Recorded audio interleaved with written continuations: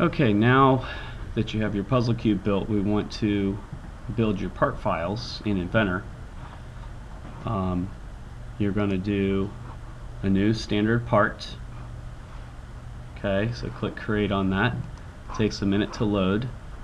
And the part that I want to model building, you want to build as efficiently as possible, is this green piece.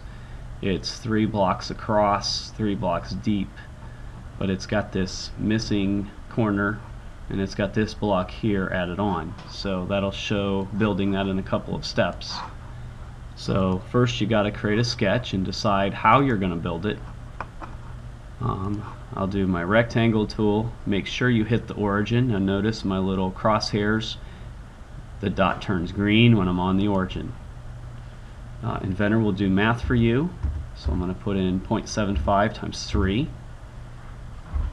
Hit tab, and notice that says it's 2 1/4 inches, and then 0.75. And you'll notice escape always gets you out of a tool. So a second ago I was in the rectangle tool. Escape is the button that you'll want to have your finger on a lot, because that exits you out of a tool. So of course there's that 2 1/4, and there's it's doing the math for us. Okay, and then either finish sketch or E to extrude. And of course I want to extrude that a distance of 2.25.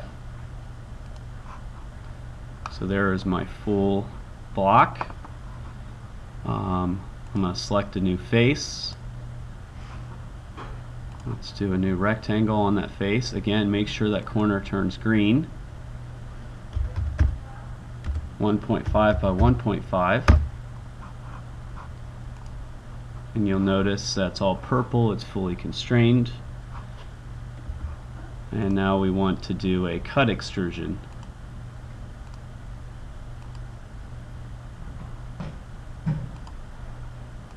Okay, make sure the direction goes so that it will cut some material away. And gave me an error message for some reason. Let's try that again. I want to cut and distance all. There we go. Okay, and then next I need to add, there's my shape, I need to add this little block on the bottom. So this time let's click this corner of the cube, and let's draw a rectangle from this corner across 0.75 inches if it's on the line. Now we'll notice, hit escape, and down here in the bottom right hand corner you can see it says it's fully constrained,